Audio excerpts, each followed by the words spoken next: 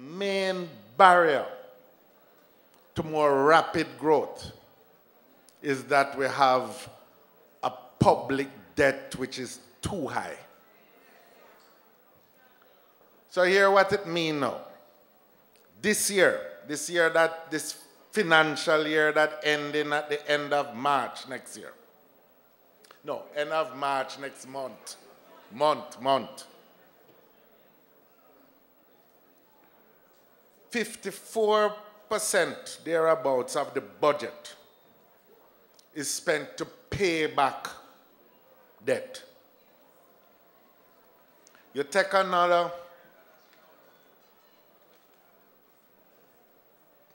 20-odd%, so we end up 25%, so we are ending up spending 80% of the budget paying salaries and wages, which is the other 25, and 55 paying debt, paying back for the debt and paying interest on the debt. Which means that what remains for the road, the sports field, the water system, the hospital, the street light, the police car, the equipment for the lab for police, everything else, chalk at school, everything else is coming out of the 20 cents that remain. You know, I know, the little picnic know, that is not enough. And so we have all of this demand for things that you feel correctly needs to be done, but which is not being done. And it reduces people's trust and belief in government, and lack of confidence in the MP, lack of confidence in the councillor. But the heart of the problem, that holding it back, is that we have this huge debt that is like a millstone on the back of the country. It won't solve the problem for me to tell you where it was, what they call the debt to GDP ratio, which was coming down, and when we left office in 2007, it was around 107% of GDP. And when we returned to office, it was 140% of GDP.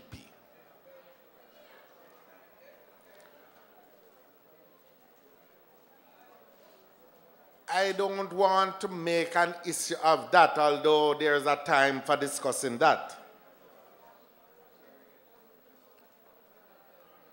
But the heart of this problem is that we have been running up as a country this debt for a long, long time. The average rate of economic growth between 1970 and now has been less than 1% per year on average. And we spend some time discussing when it was more and when it was less, and we make a whole heap of political points about it from time to time. And everybody knows if you want a political argument, I can be in it too. But that's not what I want to talk about. What I want to say is that while we have had over that 40-odd years, less than 1% growth in economic terms, we have run up the debt more than 7 times, 700%. And it reached now, you know, as them say, await broker dead stop. It stopped now. We cannot go anymore. No one in the world is willing to lend us resources unless we undertake the necessary reforms. So it's like you can have all kind of, it's like you run up a tab. If you run up a bill down at the shop, and you send down every day and you say, you want 2 pounds of rice, you want 1/4 pound of fish, you want some soap, you want some bread, but you never go down there with the money. One day you send down there and nothing come back. And them say, we can't give you no more credit. That is where we have reached as a country.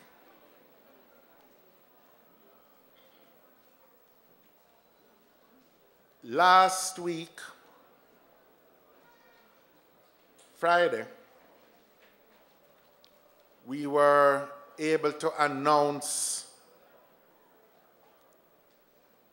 that we have reached an agreement, a staff-level agreement with the International Monetary Fund. And that is a good thing.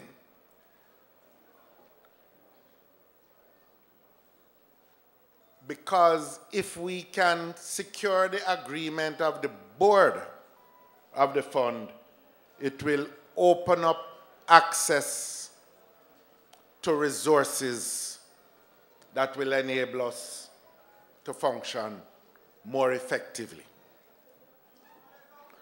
It will open up resources from the institutions like the IDB. It will open up resources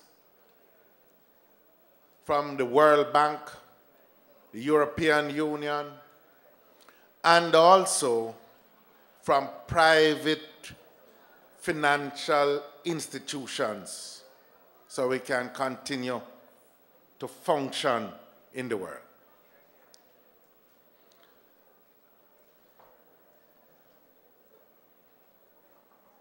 Whether or not we have an agreement with the IMF is not really, it is something that we have to do. Because the responsibility of any independent country is to manage your affairs so that you can pay your way in the world. Why we need the fund, the International Monetary Fund, is really because the rest of the world looks to them to give you the seal of approval. It's like how you have credit bureau and you go to bank. The bank say, I don't really know you. Them get all the things, but them say, what is your credit score? And them rely on that credit bureau to say, this is a good credit risk or is not a good credit risk. Well, the credit bureau for the world is the IMF. They are like a banker now. Sometimes they say, well, do things, we would have done it differently. But in the end, the choice that we have is not so much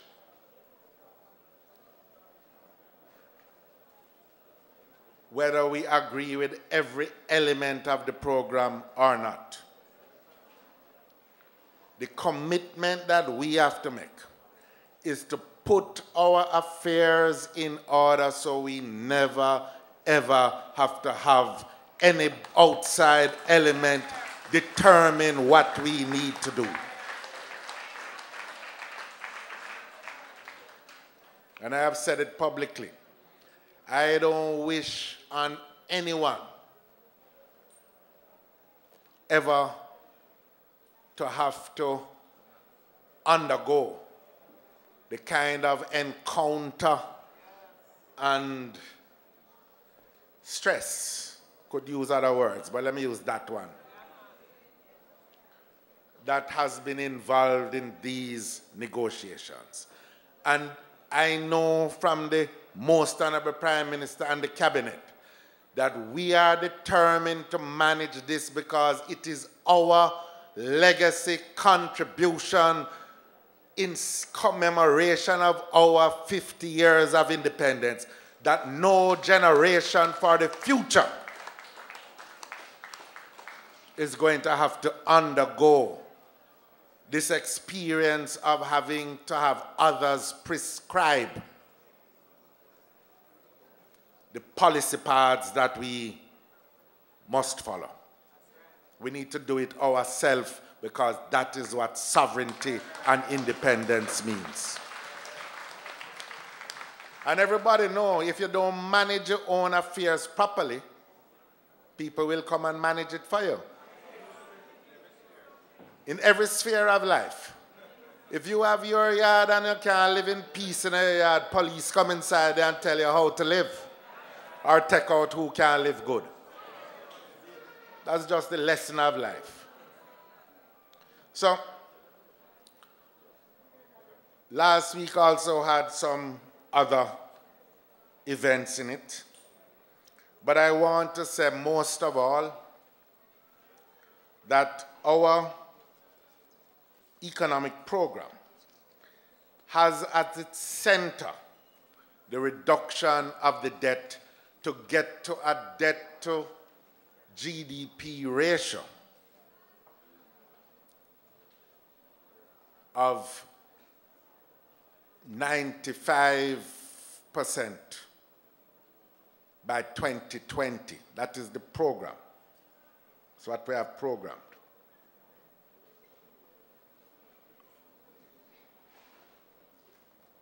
By all the measures of the world economists, the appropriate level for countries should be around 60%.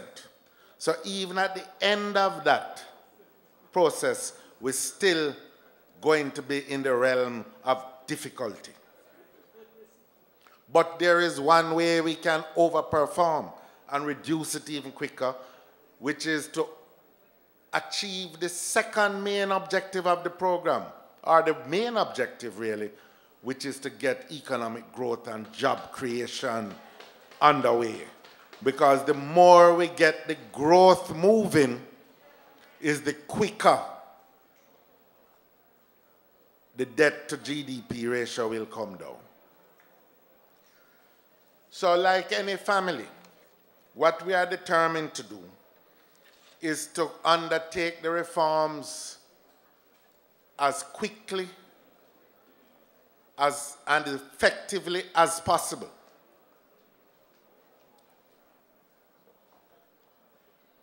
It involves difficulty and sacrifice. But I don't know a parent, any good parent, that is not prepared to sacrifice for the future of their family, for their children. Just like the generation of Manley and Nether Soul and Edith Dalton James undertook the challenge of sacrificing to achieve independence and the vote for the Jamaican nation, we have to undertake this to achieve economic independence and lay the foundations for development for Jamaica and the future generations. What are the elements of what we have to do? First of all, it means that we're going to have to spend within our means. And it also means that we are going to have to raise revenues adequate to deal with achieving what they call the primary surplus target, which is to have revenues above what we are spending for debt service to undertake so that we can pay down the debt and undertake the development that needs to be undertaken. There is a commitment that the Cabinet made at its special meeting, which is not only that we will raise the revenues, but that we will place education after debt. Education is going to be the main claim on the budget because we believe our best resource in this country are the children of this country because they are the future, and every child deserves an education. Education, children, security, while undertaking all the things we need to do to secure economic growth. I will say today that I have been overwhelmed by the kind of patriotic commitment which I see throughout Jamaica in relation to this particular program. Today, the National Debt Exchange offer was to have been received. The Ministry of Finance, Debt Management Unit hasn't finished tallying it out, but I can say that we are approaching 100% take-up by the bondholders of the country.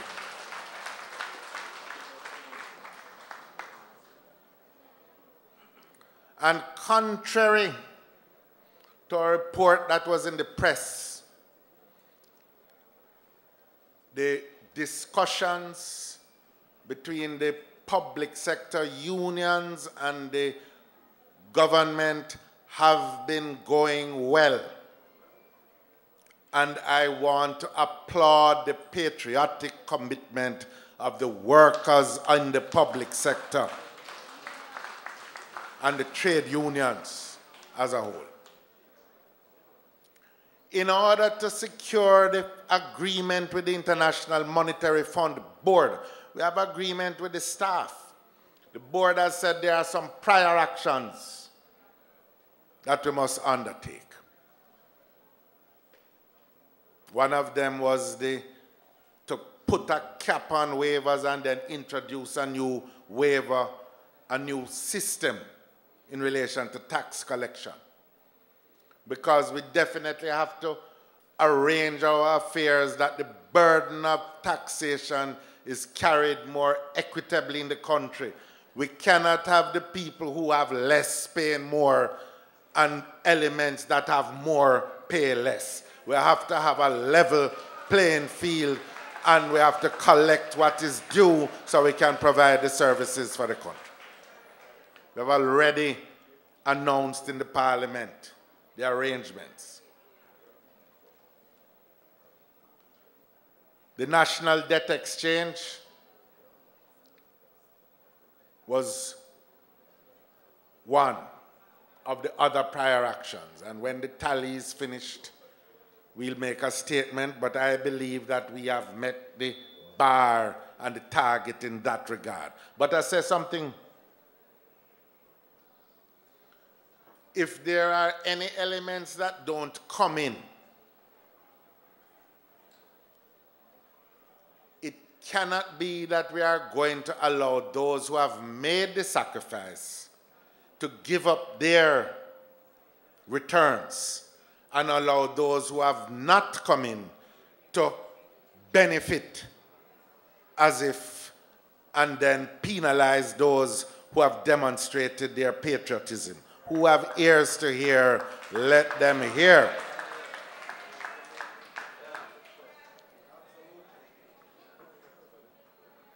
You're not going to stand one side while the others sacrifice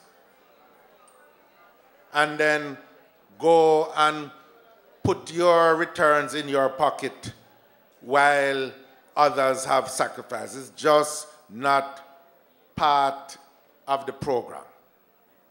It's not fair, and we have to share the sacrifice involved at this point.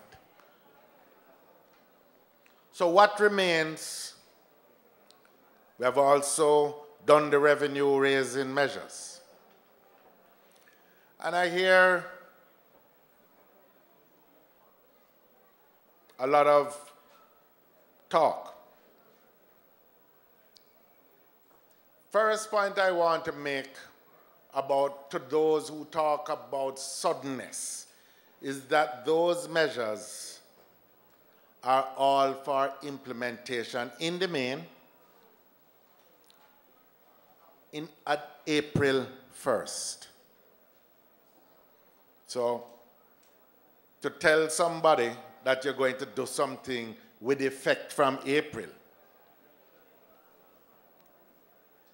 that is not how Nicodemus operated. I don't mind the comment, but you must have honest, accurate, sincere commentary.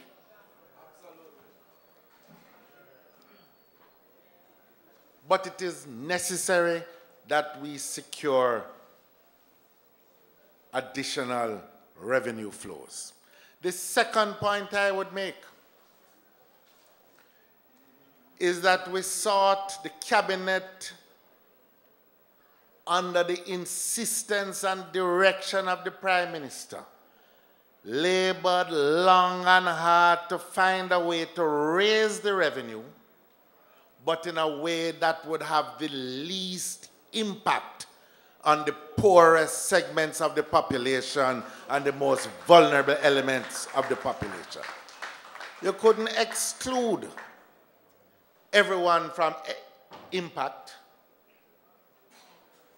but there were things like basic foods and those things that were off the table as far as the cabinet led by the Most Honorable Portia Simpson Miller is concerned.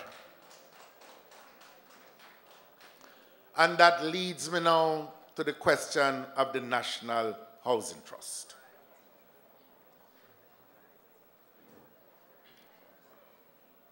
First concern was to ensure that if we could get a distribution from the Housing Trust, to make sure that it would not cut down the availability of housing units that the trust builds every year for people who are in need of housing. Days were spent with independent consultants to go and look at the balance sheet of the Housing Trust to ensure that it could be done. And we are satisfied that there will be no less building or mortgages available using the average of what the trust has done over the previous 3 years. So we say, make certain that it can continue to operate as it has operated. And if it even had a problem, it has assets like mortgage assets that you can monetize. I don't want to get too complex, but simply put, we satisfied ourselves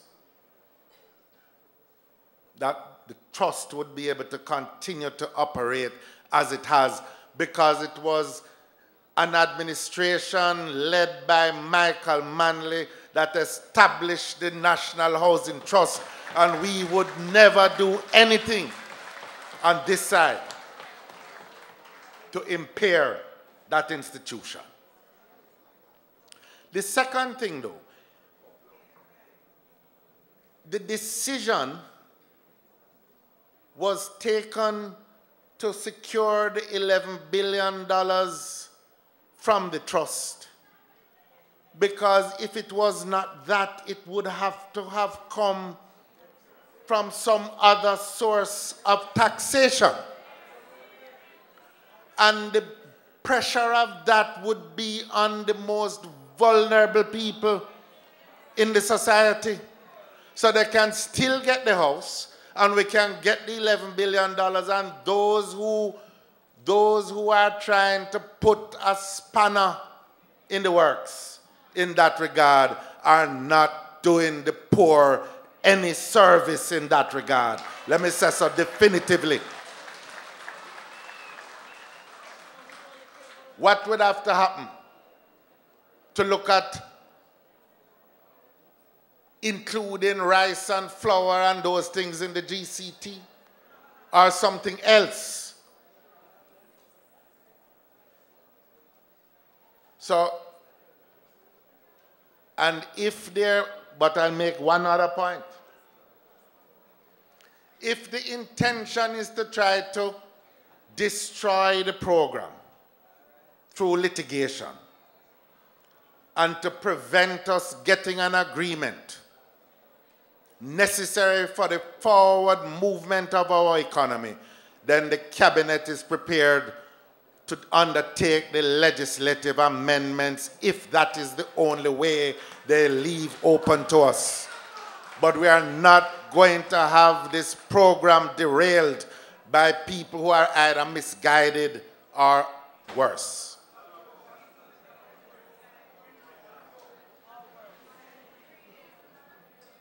Not going to do it. There's too much at stake.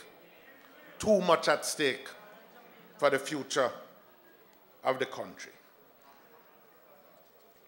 I want to make just two sets of concluding comments. First of all, especially in the light of the failure of the agreement with the fund entered into in 2010 to be completed. And in view of the fact that we have had to go to another debt exchange within 3 years, which is not good. Not good for confidence. Builds up the trust deficit.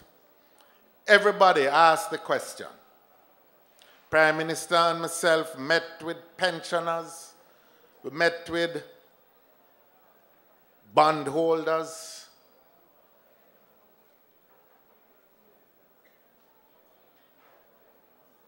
Locally and internationally, the question arises, what is going to be different now? What is going to make Jamaica do it now when it wasn't done before? It's a legitimate question.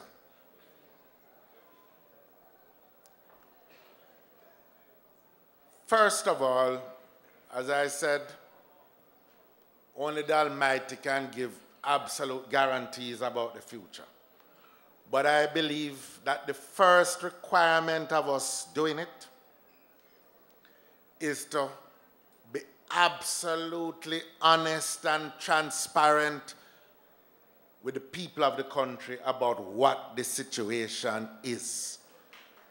There is no possibility of allowing ourselves to fail at this. As them said, dog, nyam with supper for now and for decades into the future.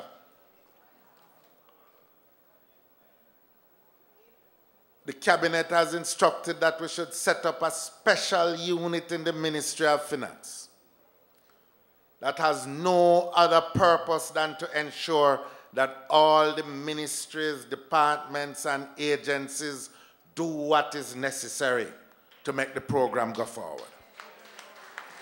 That is one thing. The second thing is that we have agreed in the principle of transparency, openness, shared sacrifice, and nation building, that we will establish with the stakeholders, such as the who are being asked to make a tremendous sacrifice. The creditors, the productive sector, that we will establish an oversight committee and we will share all the information with that oversight committee, except for those things that you call market sensitive, that a man can use to perhaps advantage himself or disadvantage the country. But we'll share everything, and they are free to talk, because I don't even want to see it as something that we are giving up, because if we are going to succeed at this as a country, we have to succeed together. one for all and all for one. Operating in that manner, we shall not fail. The third thing is that the program has the heavy lifting at the front. That's why it is either as prior action or of things to be done, legislation to be passed in the first year. Because the lesson of the failure of the previous program, not that we would be in danger of repeating it, but the one lesson is that the future of the country was sacrificed for political advantage. As elections approached, the program was abandoned. And so we are doing what needs to be done right up front. Now. So that's one of the two things that I had to say. But on the positive side, more positive side, we believe that the country has tremendous prospects for growth, and that the adjustments will unlock growth if we can make the partnerships work. Partnerships with big business, with small business, with micro enterprise. Partnerships with communities. Partnerships with CBOs. The sectors that give obvious prospect, agriculture. You know, some things have happened and more things can happen. But we import in this country close to $1 billion worth of foodstuffs every year. It is not good for your national food security. And we can grow more of what we eat and eat more of what we grow. And remember now, part of what we import includes things like corn for the broiler industry. But I am pleased that already we are seeing the signs of the replacement of the overseas supplies, some of which is subsidized by local production. I believe there's 300 acres of corn that has gone into the ground by one of the companies, and the prospect of extending it further. We are replacing the imported malt that goes into beer making with malt produced by cassava, which is a good development. We want to make those things work, and the government has implemented a series of agri-parks that are intent on being the fulcrum, the center of the partnership with the producers in relation to the agricultural sector. We're going to put more people to work. And coming in here, driving from Kingston, and notice a stepping up of some of the agricultural activity as the people clearing fields for planting, chop down some tree.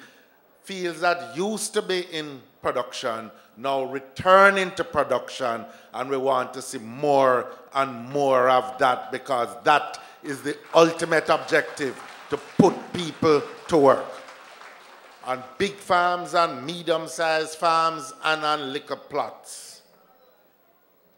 The other area that we think has tremendous potential is in ICT, information communication technologies.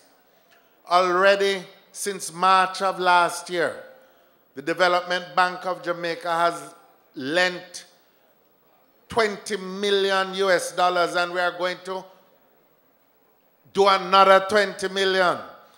That is going to produce more than 10,000 jobs for people in this area of information and communication technologies. And there is no limit to what is possible in that sector. Everybody has heard about the expansion of the Panama Canal and the requirements that will flow from it to have some key logistics centers, because it's going to mean bigger and bigger ships that they were going to have to use places to send the big bulk cargo on to other places. Jamaica intends to become a global hub in that regard, because it can put people to work, and it will take advantage of one blessing that the Almighty gave us, which is geographic location. We stand midway between Europe and Asia. We ride one night sail from the Panama Canal, and we are midway between North America and South America. We intend to expand our port, and we intend to set up the logistics hub and to get more Jamaicans working by implementing that series of projects to make Jamaica one of the global hubs in world trade. In energy, we're not only going to reduce the cost of energy, but we are going to find new energy sources, renewable supplies, not only to put people to work, but to unlock the possibilities for manufacturing, which continues to be an important area of potential development. Tourism development. Already there are more than 2,000 additional rooms at various stages of construction. And we intend to pursue, but not only just to have hotel rooms and people come and eat foreign food, but as we restructure the incentive regime, we're going to apply incentives to the greater utilization of local inputs, local human resources, local foods and drink, local furniture for those who want to benefit from incentives in this sector and in other sectors. You have heard the announcements and the pilot project in terms of rare earth elements. For years we have been just putting the red mud in reservoirs. But thank God that science has advanced sufficiently that there are new opportunities in this area, and we are going to seize those opportunities for the people of Jamaica. So with the adjustments that we have to make, I don't want people to have a sense of holding them head and like believe the end of the world has come.